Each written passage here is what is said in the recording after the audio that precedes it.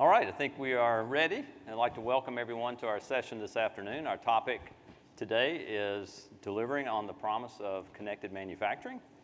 I'm Gary Cassell, industry lead for manufacturing and automotive at Appian. And I'm very pleased and excited to have with me today Chris Frias joining the discussion. And Chris is with Qorvo, a large and leading manufacturer of RF solutions. And Chris, if you would, please introduce yourself and maybe give a little bit of just background on your role in leading automation at Qorvo. Sure, thanks, Gary.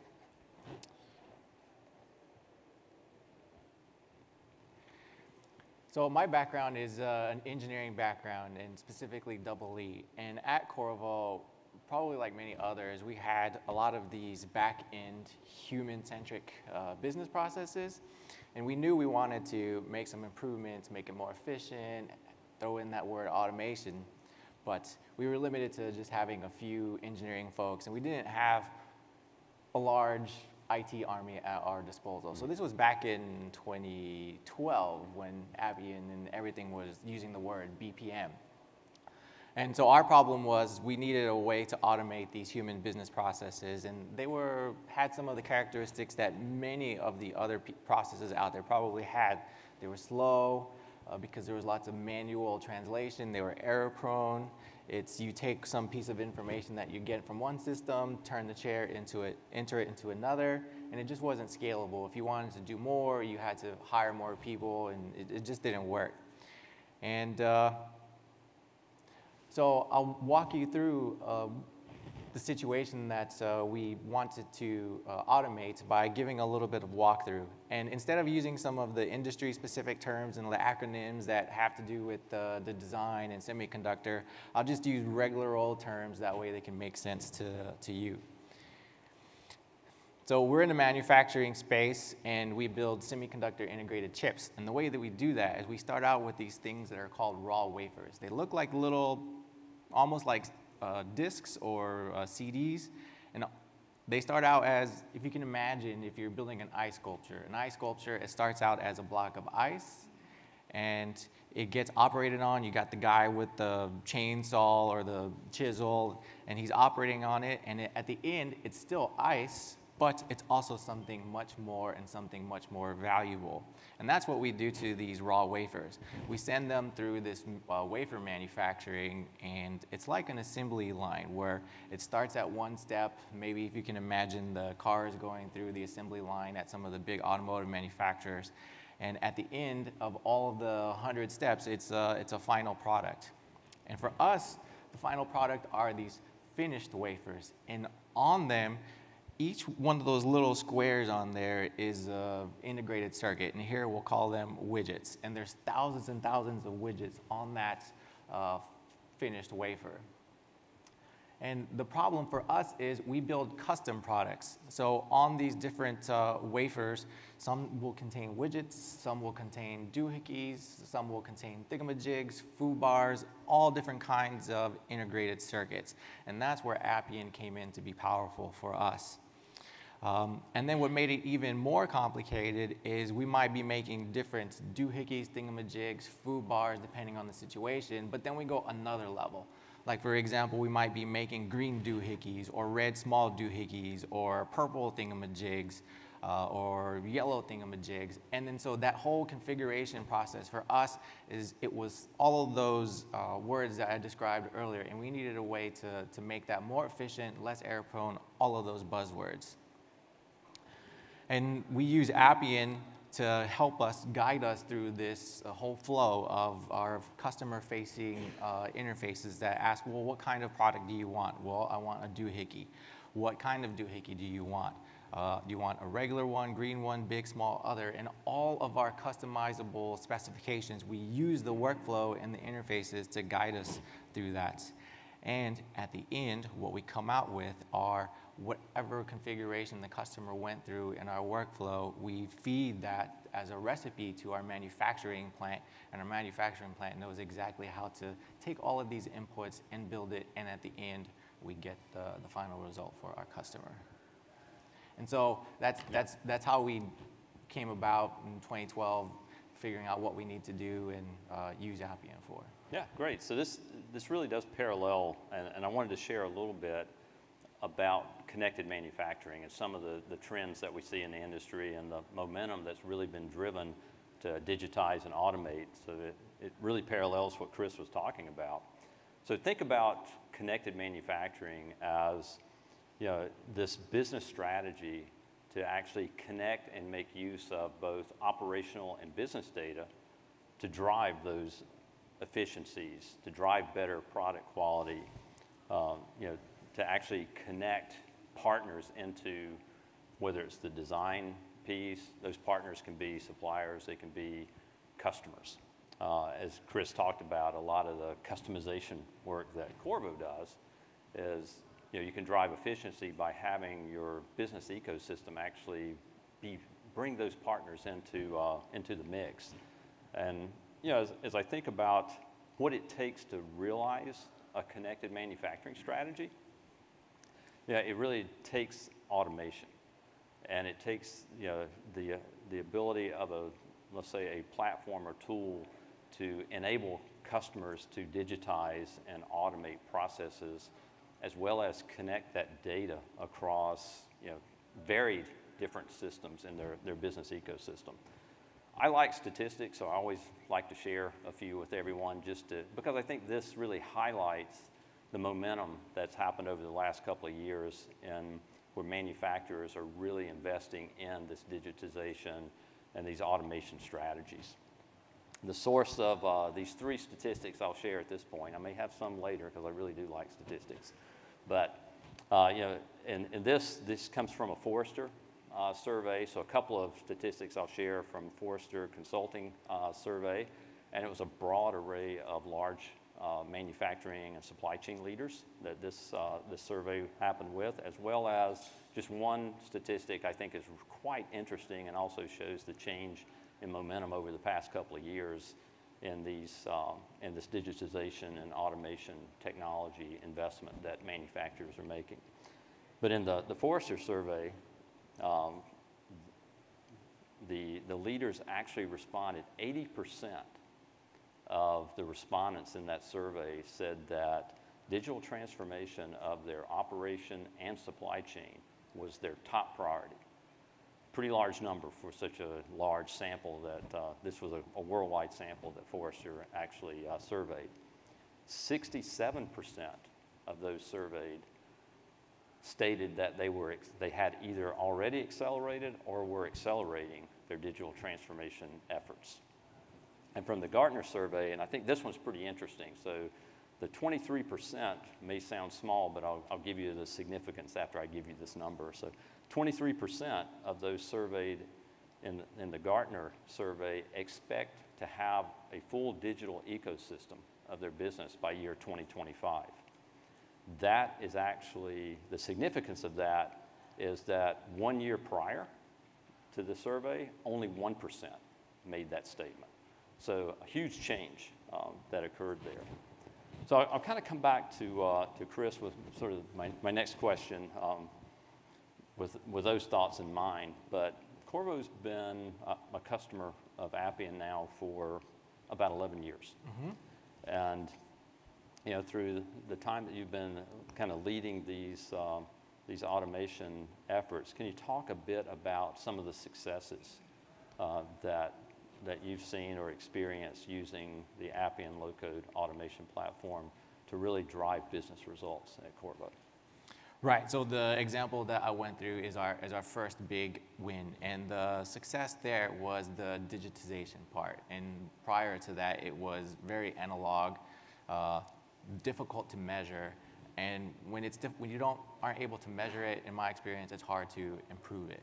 And doing that way, in the manufacturing industry, we like metrics, and so we like to say our metric is we're going to do this particular job in 14 days, and then we measure ourselves against that metric.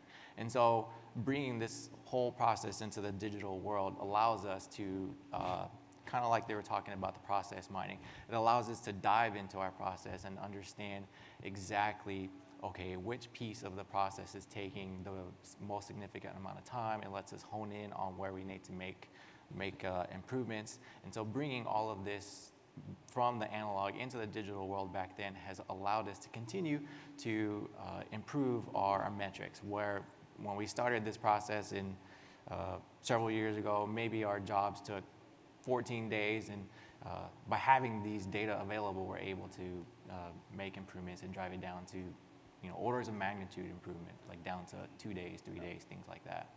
Well, and I think you also talked about the customization aspect of the business at Qorvo, which is really a huge challenge for a lot of manufacturing organizations. And with manufacturing becoming more and more part of the digital economy now, the expectations of working faster, delivering faster, meeting these changing demands of customers is only increasing.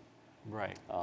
When you look at sort of where Qorvo's been thus far on the automation journey, and then kind of looking at maybe near or midterm, sort of the future roadmap, where do you see the automation journey kind of continuing next for the company? Right. We still have opportunities now, and it's fun to be here at this conference because I'm getting ideas in my head, and okay, when I go back to the office, where are we going next? And from the things that we've digitized so far, a lot of them were automating using our own internal systems, where we use the Appian workflow tool to orchestrate these services that we created on our own.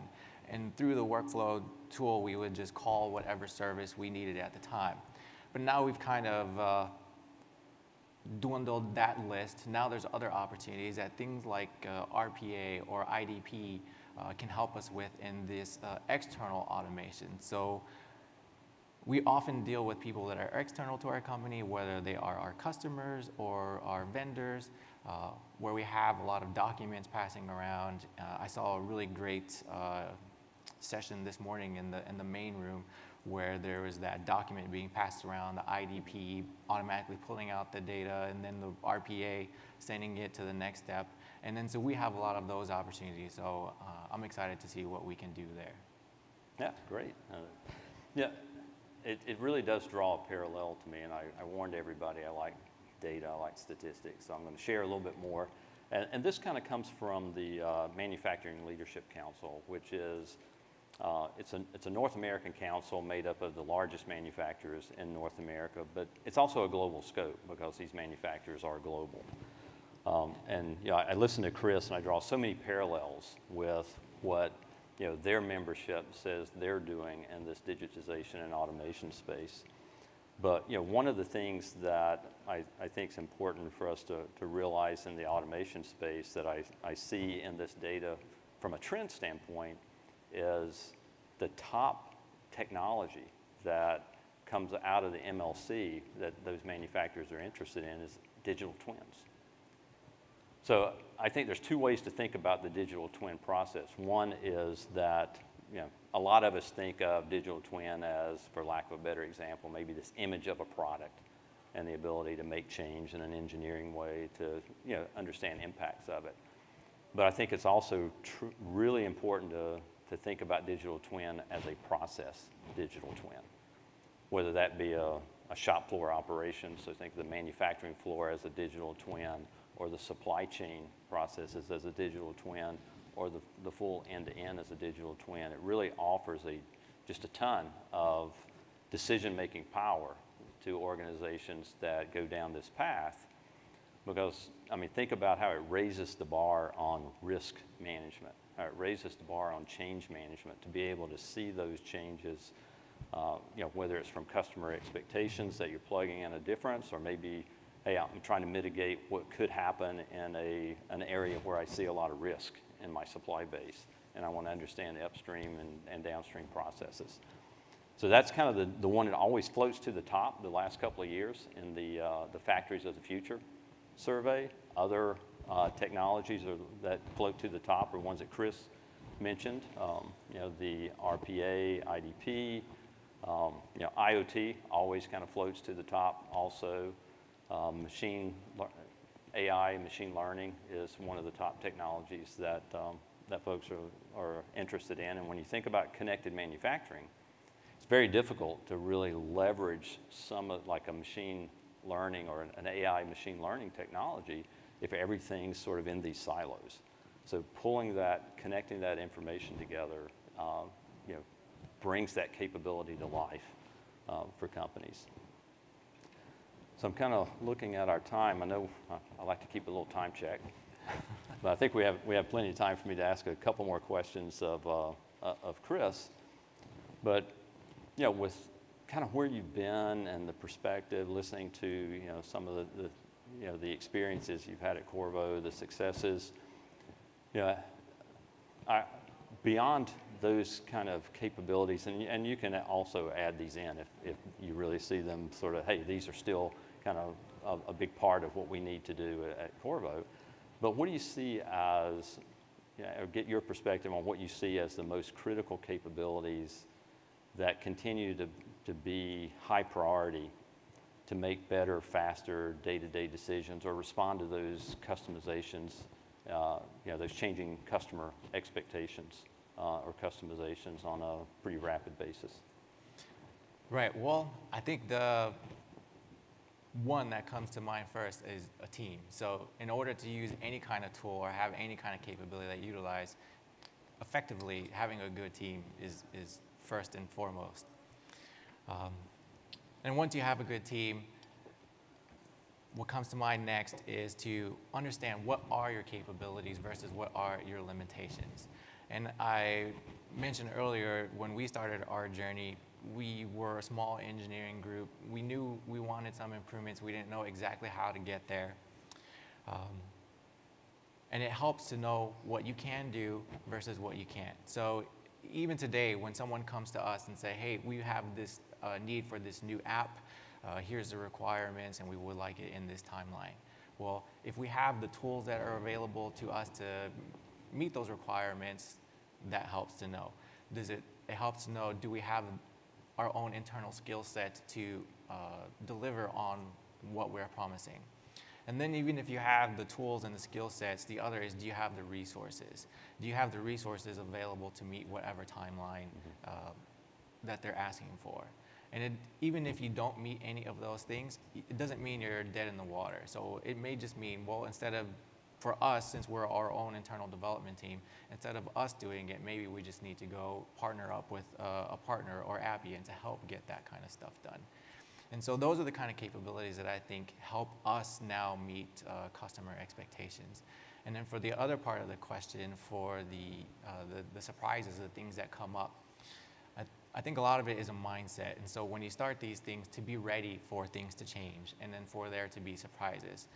And then as long as you start out in the beginning to know that things are going to change and know that you're going to come across surprises, you won't ever be able to predict in the future every single thing that's going to go wrong. But you can help design. It can help drive your design to be agile and flexible. So when things do go off the path a little bit, it's not the end of the world. You handle that thing, you get things back on course, and then there you go. Yeah. No, very good, very insightful. Kind of makes me want to ask you the next question, because you know there are so many organizations that are on different phases of an automation journey.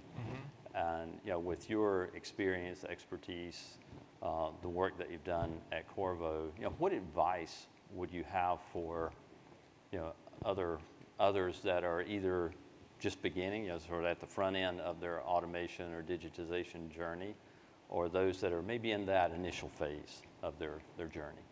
Right. So I tried to put myself in what was my mindset like back when I was in Appian world in Washington D.C. trying to figure out what can this tool do for me, and what that path was like in the unknown future. And the advice I would offer is, first off, it can be scary and it can be intimidating, but that's okay. And just because it's scary and just because it's intimidating doesn't mean that the path forward shouldn't be followed. And the other thing is, expect setbacks, expect failures.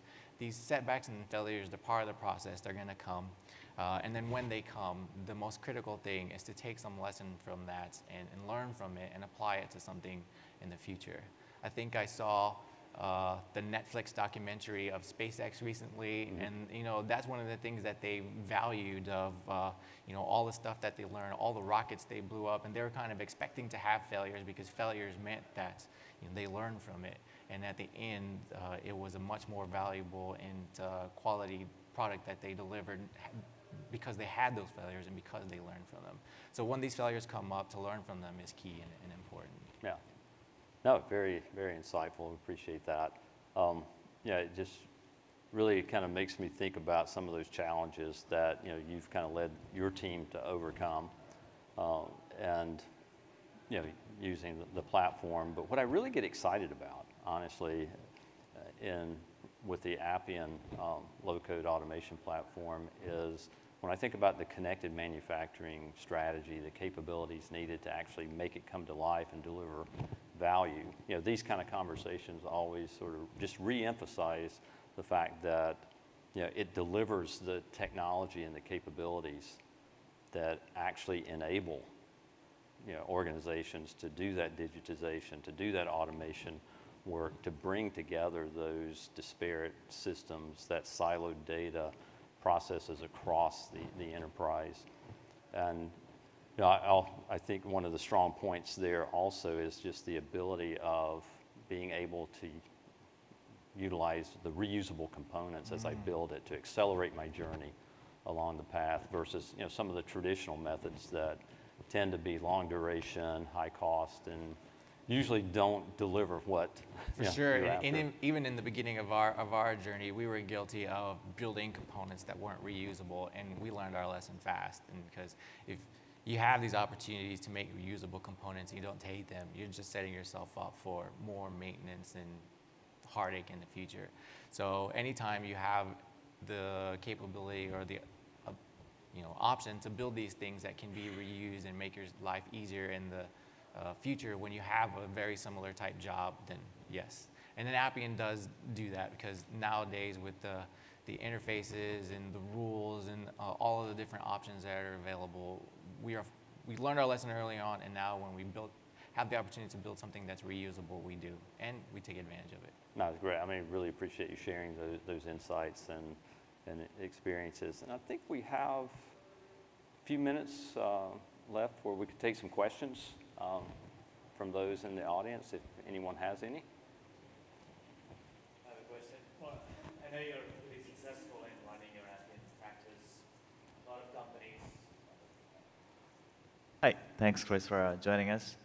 I know you're pretty successful in running your practice, Appian practice. A lot of companies struggle to be independent from Appian. Once you purchase software, they're dependent on consulting services and implementation services from outside the company.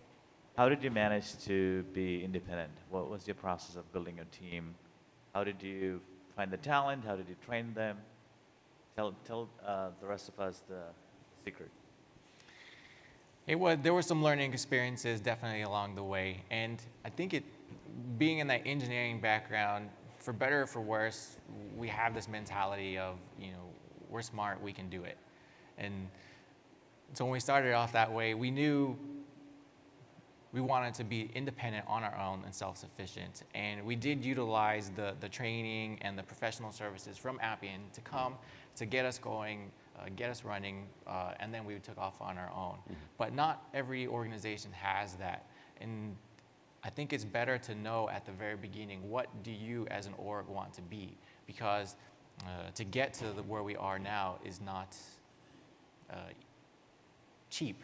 You have to invest the resources, the full-time people, the training to keep them up with these skills. And so if that's not what you want to do, it's better to say this is not what I want to do. And there's plenty of Appian partners out there that you can partner with to still meet your needs, and you don't have to invest and create a whole mini Appian org in your group. So, yeah. And then for hiring, it helps to be right next to UTD. We saw in the keynote that they have the UTD has a program, and we haven't hired anyone in my group yet, but my peer group, they already tapped into that, Oh, that's great. that portal, and it's really great that now you can just put a rec out there, and then bam, there's all of these qualified people out there. Yeah, that's fantastic. So I think we're at time, I believe. But if anyone has any questions, please, look myself or Chris up during network breaks or maybe even the event this evening. Be more than happy to engage in some discussion and try and respond to your questions.